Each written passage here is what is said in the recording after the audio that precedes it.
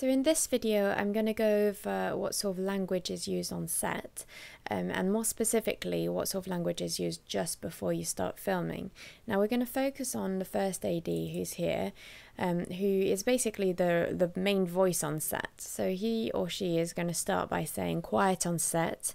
At this point, people know they're not supposed to still be fiddling with the props or finishing whatever conversation they were having.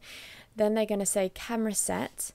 Now this is simply to check that the camera operator has their frame ready and that they know that we're about to go. So when the camera operator is ready to go, they say camera set.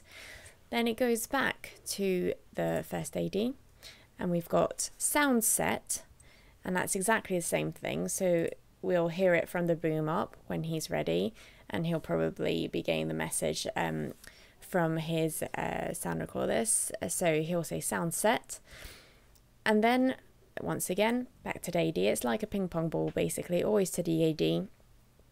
He'll say turnover. Now turnover is the cue for the second AC, who looks after the clapperboard, to put the clapperboard in front of the camera. Now following this, you'll have the sound operator that will say speed. That means that they have started recording, at which point the second AC will give the audio of the take. So it'll be 1 take 3 or 1 take 4 or wherever the take is. After this, the focus puller will press record and actually won't necessarily say speed, but just say mark. Now that means that they are not only ready, but filming and in focus. And that is the cue for the second AC to actually clap the board.